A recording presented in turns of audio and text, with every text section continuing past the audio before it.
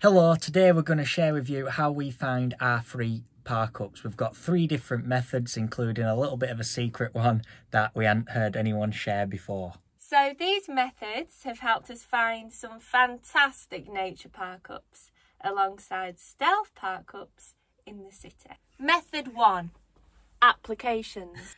So most people know about this one, so it's stuff like Park for Night and Search for Sites. We use Park for Night and we do really like it because you just find where you want to go and type it in and it shows you all good park-ups, and you like it because of the reviews, don't you? Yeah, so you get really juicy reviews telling you exactly what the crack is. So you're less likely to go into a situation where you think, oh, we really don't know anything about this. Method 2, Google Earth. This method is a little more time consuming, but it can help you find a fantastic park-up. So for this method, you go onto Google Earth and you type in the place that you want to go. So for me, that is York. So it zooms in on the place you want to go, and we want to visit York, but we're not going to be able to park in York itself, so we're just going to look around the outskirts. And you can look for a bit more of a countryside place. Anywhere around here would probably do. So if we zoom in, and as you can see already, we have found a nice lay-by here, which I think would probably be alright for the night. It looks quite near the road, but you can zoom in, and as you can see, there's a little lay-by here. So I think we might, can we not go down the lay-by? Can we go down? Yeah, we can go down the lay-by.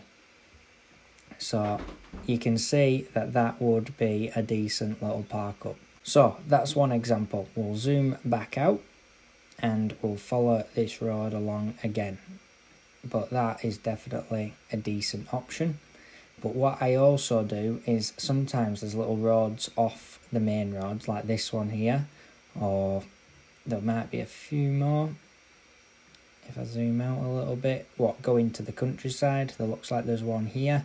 So if they find one, you just zoom in a little bit closer and just follow it along, and sometimes you can find a little lay-by here.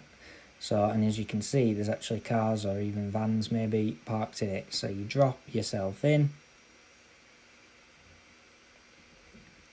and as you can see, there's a nice bit of car parking space here. There was a sign, so always see if you can check a sign, and it's just loading, and it's just a cycling thing, so that's fine. So I think you'd be more than happy to be able to spend the night here, and I think it'd be quieter than the other place.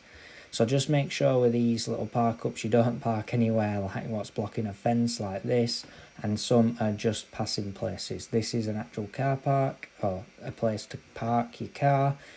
So this would be fine, and I'm sure you wouldn't have any problems here.